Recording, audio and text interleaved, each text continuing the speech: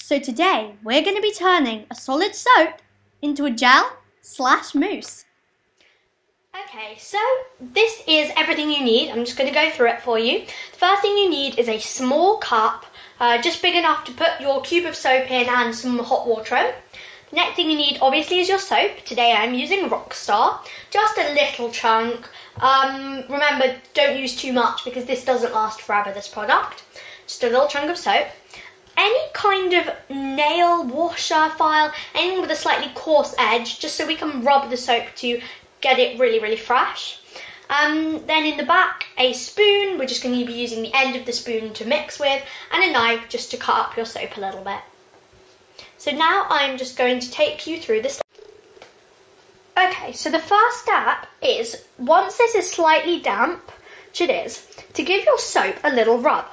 Now this is going to get off the sort of skin on the top, any bit where it might be a bit dry, anything that's basically not making it as fresh as it was. Taking off the outside layer to get to the fresher soap underneath. This is especially important if your soap has been sitting around for a while. So just going to get that off a little bit. And once you feel like your soap is fresh enough, put that out the way, you can get your knife and cut it probably just into 2 pieces. Be really careful with the knife, and I would recommend using a not too sharp a knife, one like this, not too sharp, just serrated, and then taking the soap and just cutting through it. If you are under 18, do ask your parents because this is quite dangerous, and maybe get them to help you. And also, just be careful you don't cut the surface. A chopping board would probably be more ideal than this, but I know what I'm doing. I've done this a lot before. So, just keep cutting through.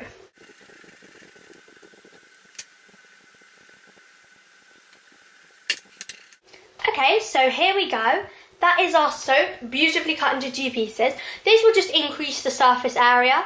So when the soap is kind of melting almost, there's more surface area for it to melt to. So now that's complete, I will just go on with the next step. The next step is to boil your kettle. So I've already got some water in my kettle. I'm just going to press this little button and boil some water.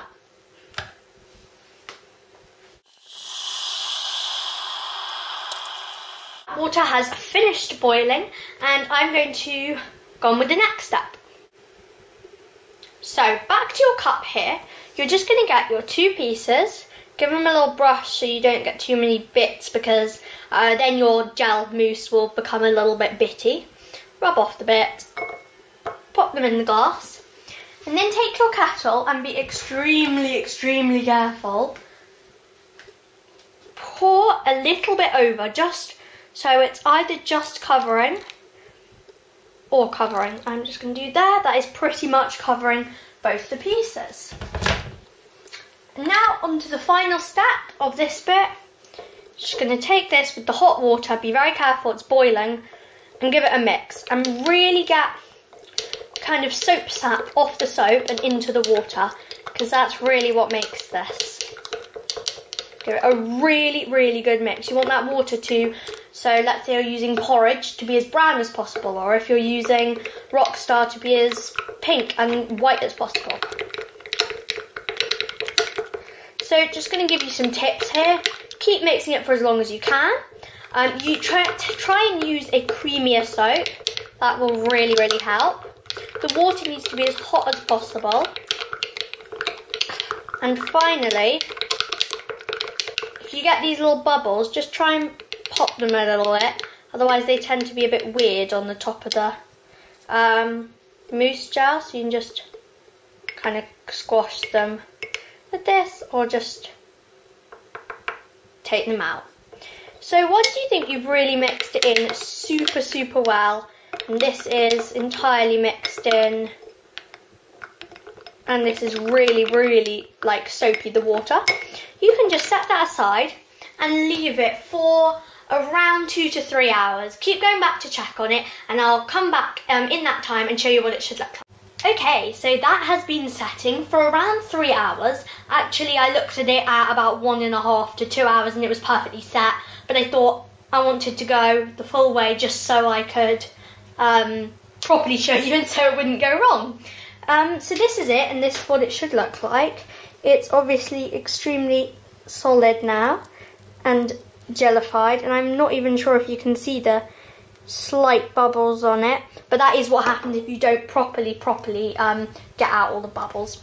So now we're going to finish this off. So what you're going to do is take your spoon again and basically mash it up.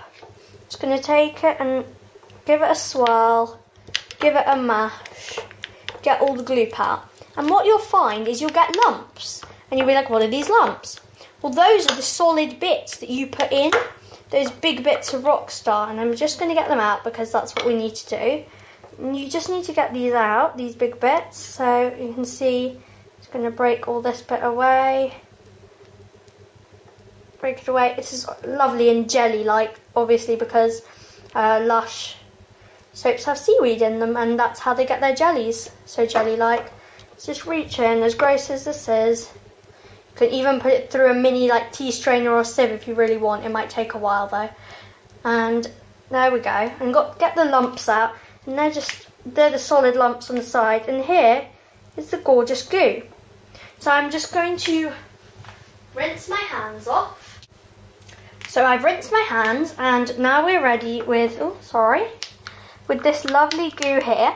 And what we're going to do just to finish this off is I've boiled the kettle one more time so it's boiling hot, and I'm just going to add in the tiniest amount just to take off the edge of that jelly because it can be a little bit icky. So the tiniest drop. There we go. It was really tiny amount, and I'm just going to give it a mix just to really incorporate it all. Get out any bits. Keep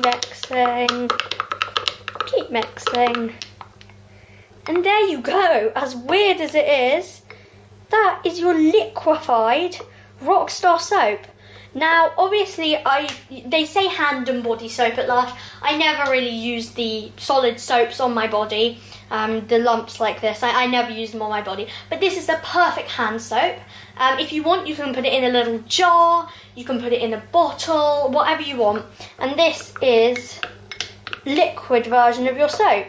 As I said before, works better with creamier soaps. But here it is. That's it. I think it's a really just clever little thing to be able to do to turn your solid soaps into a liquid, perfect for by the sink. So here it is, liquid Rockstar, and I hope you guys get to try this with some of your soaps. Bye!